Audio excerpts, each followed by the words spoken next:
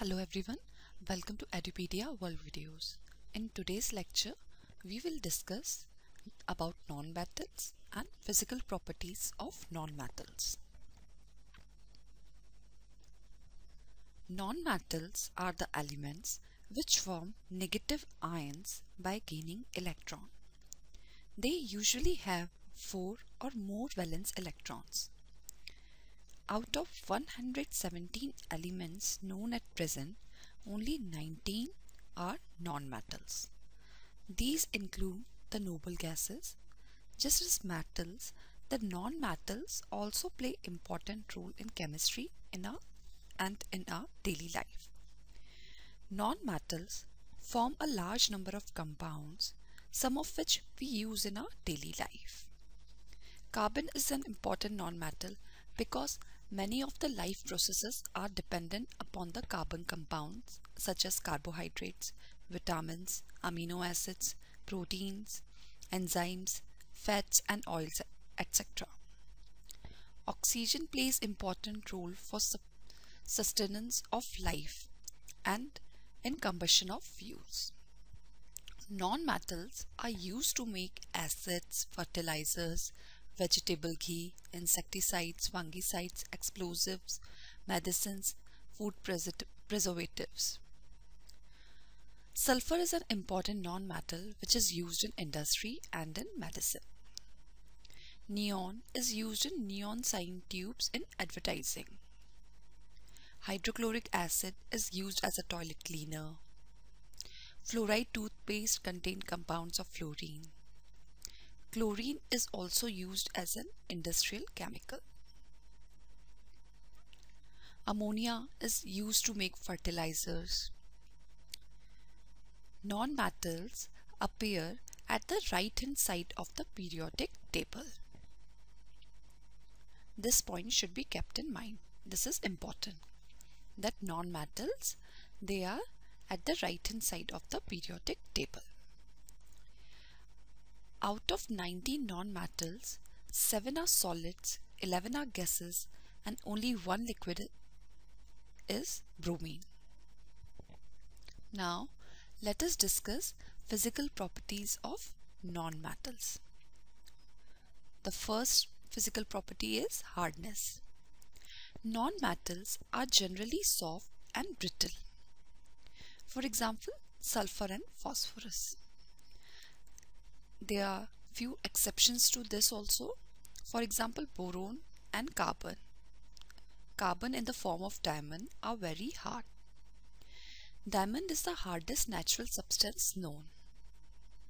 While another allotropic form of carbon is graphite, which is soft and used for making pencils. The second property is density. Nonmetals have low densities. For example, density of phosphorus is 1.82 gram per milliliter and density of sulfur is 2.06 gram per milliliter. Nonmetals form diatomic molecules like nitrogen N2, H2, O2, Cl2, F2 and tetraatomic molecules, for example P4, phosphorus 4, and octaatomic molecules like sulfur 8, S8 and Se8, selenium 8. They do not have any permanent electrical polarity, and these molecules do not have any extra electron to bind among themselves, and the intermolecular attractive forces holding these molecules are very weak. So as a result of this, nonmetals have low densities. Now next property is malleability and ductility. Nonmetals are neither malleable nor ductile. This is due to the presence of very weak interatomic or intermolecular attractive forces. Once the crystal pattern is broken, the original pattern cannot be restored.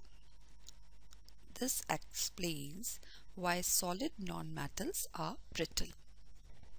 Now coming to the next property, that is lustre. Non-metals are not lustrous and they have dull appearance. This is due to the absence of free electrons in nonmetals. There is one exception to this, that is iodine. Iodine has a slight metallic luster. The presence of luster in diamond is not due to free electron, but due to its high refractive index, which is responsible for total internal reflection of light. Now coming to the next property, melting and boiling points. Non-metals have low melting and boiling points. This is because they do not possess permanent electrical polarity and the intermolecular attractive forces are also very weak. It is easy to pull the molecules apart by heating. And there are a few exceptions to this also. For example, boron, carbon and silicon, they have very high melting and boiling points. Boron, carbon and silicon, they form giant molecules having non-ending network structure. The rupture of this structure requires a large amount of heat energy. Now next property is thermal and electrical conductivity. Non-metals are poor conductors of heat and electricity.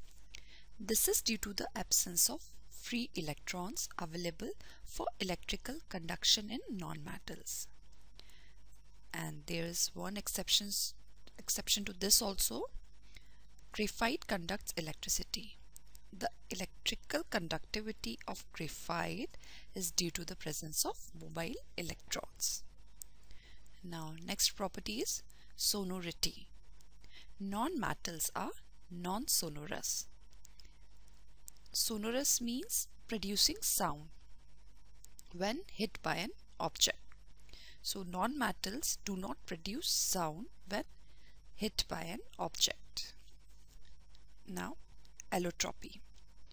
Non-metals exhibit allotropy, the property of an element to exist in more than one structural form is called allotropy. The different form of an element are known as allotropes. For example, carbon exists in various allotropic forms like diamond, graphite, Buckminster fullerenes, coke, lamp-black. And phosphorus also exists in 5 different forms like yellow phosphorus, red phosphorus, violet phosphorus, scarlet phosphorus and black phosphorus. Sulfur also exists in various allotropic forms like monoclinic sulfur, rhombic sulfur and plastic sulfur, etc. So non-metals exhibit allotropy. Thank you for watching Edupedia World videos.